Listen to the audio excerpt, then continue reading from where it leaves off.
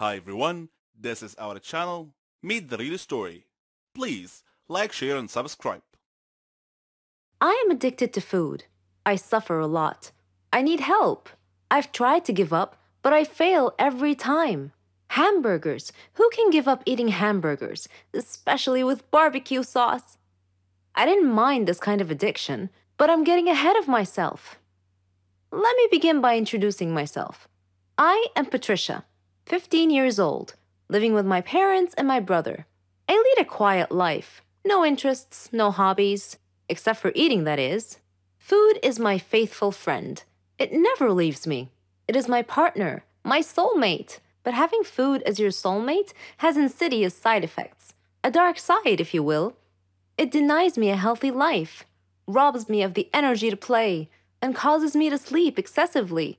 I would much rather stay at home with a bag of potato chips than go out and exercise. My soulmate ultimately betrayed me, though, last Thanksgiving at my granny's home. She lives in a state nearby. Granny was a clever doctor and an excellent cook at that. She could conjure up something really delicious. On that day, she had prepared barbecue turkey with nuts and other secret recipe ingredients. The taste was so great, as if it had descended from heaven itself. I felt like I was fighting a food war, and I had to win at all costs. I ate and ate and ate. I don't know why, but I just couldn't control myself. I attacked that turkey like it was the last on the planet. But every culinary war with a worthy adversary, such as the barbecued turkey, has its own unique type of casualties. Suddenly, I found myself unable to breathe. I fell to my knees and passed out. The turkey had won. I woke up later in the hospital, though, still clinging to an unfinished turkey leg. The doctor told me that I was gaining way too much weight. He said that I should be put on a diet. Diet? Man, how I hated that word. It hung over my head like the sword of Damocles. It meant depriving me of my passion, my reason for living. I considered eating vegetables in small amounts to be the worst form of cruel and unusual punishment, the worst form of torture imaginable. Imagine thinking of a wonderful, greasy, cheese-laden pizza with all the toppings and then suddenly opening your eyes to find a healthy green salad bowl. But I had reached a turning point in life. One day, my brother was playing on the street, while I was sitting at home gazing longingly at a tempting piece of cheesecake, just sitting there, taunting, daring me to eat it. I struggled mightily to resist the urge, but in the end I succumbed and wolfed it down like a starving animal.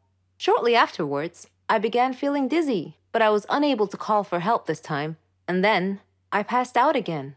I was taken to the hospital. While lying in the hospital bed, half conscious, I overheard the doctor say to someone, "She needs to stop eating or it will be the death of her." I thought to myself, whoa, death? So I made up my mind right then, right there. I resolved to fight a new war, a war against my appetite. On our way back home, I told my father that I wanted to see a nutritionist. He was delighted to hear that. Later, at the clinic, the doctor welcomed us in. She told me how to overcome my eating fetish. She gave me a strict diet regimen with a schedule full of healthy meals. I kept telling myself that winning this war was possible. I simply had to be patient and persevere. I stuck to the strict diet and did some physical workouts. My parents supported me wholeheartedly. I was enthusiastic. I can totally do this. A week passed quickly, and I eagerly visited the doctor to receive some good news. When the doctor weighed me and told me that my weight hadn't changed at all, I was crestfallen. She looked at me and asked me, how was this possible? I told her I didn't know, because I was following her diet thoroughly, though it did require a tremendous effort on my part. Another week passed, and again I went to the doctor. The results were the same. She said to me, "Patricia, are you sure you're following the diet I prescribed for you?" I said yes. She sat there wondering. Then she told me with a puzzled look on her face, "It's odd, but your weight is increasing, not decreasing." This unexpected piece of news mystified me. Another week passed. No change. The doctor was nonplussed. I returned home with a dejected look on my face. My father asked me what was wrong. And when I told him, he laughed. Do you believe that? My father actually laughed at my predicament. I was furious. He gestured an apology with his hand and then told me that it was my own fault. I was puzzled. What are you talking about? He told me that I had been sleepwalking to the refrigerator every night and eating everything in sight. I was taken aback. I couldn't believe it. Stop acting like you didn't know it, he said. You must have been awake. I replied, No, Father, I'm not acting. I was truly unaware that I've been sleepwalking and eating in my sleep.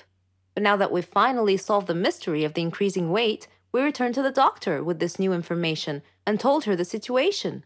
She laughed and told me that my discipline had denied my body the food it craved, but my brain had refused to cooperate and had overridden my will by urging me to eat in a subconscious state. She told me not to worry, though, that she could treat that. Armed with this knowledge and her support, and the support of my family, I felt that I could finally win this war. Hello everyone, I'm Lauren. Did you ever wonder what it would be like to have your life completely destroyed by someone close to you? Ever thought about what you would do then? I didn't have time to think, because that's exactly what happened to me. It all started 2 years ago. I lived a quiet life with my mom and dad and my sister. I loved my family. We were always together. We were happy until that fateful day. My dad got fired from his work, a big company. He had worked there for 20 years. The only money we had then was what he had managed to save over the years. Finding a new job wasn't easy. It was a hard time for all of us, especially my dad. He was becoming desperate. At times, he just sat there, quietly, deep in thought, and I rarely saw him smile since. One late night, we were still up waiting for him when he walked through the door. But something was different. He wasn't walking straight. It was the first time in my life seeing him drunk. I decided to take matters in my own hand. I started job hunting. I was lucky enough to find something suitable at a startup company.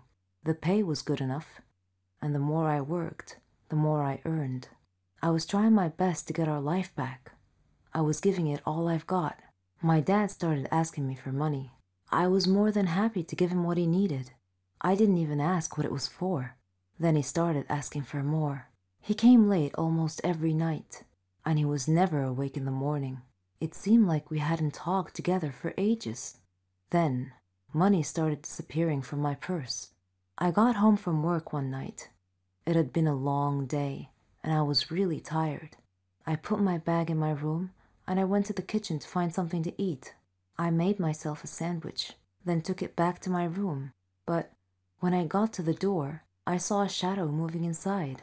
I thought everyone was asleep, so I opened the door slightly and looked inside. I couldn't believe what I saw. My dad was standing over my bag, and my wallet was in his hand. He found no money in it, so he threw it on the bed and started going through my purse. At that moment, my mom came down the stairs. She had my dad's shirt in her hands and a small pack of white powder. I looked at her face. Her eyes were filled with tears. I tried to speak, but found nothing to say. My dad came out of my room. He saw us standing there. Suddenly, everything changed. He tore the shirt and the pack from my mom's hands. He was hysterical. He started breaking things around him. My mom and I were too scared to move, but then my sister came running down the stairs. He pulled her towards him and held a knife to her throat. He threatened to kill her if we didn't give him money. Without a moment's thought, I did what he asked. Things only got worse. Nothing was ever enough. He asked for more and more money, and if I refused, he'd get violent.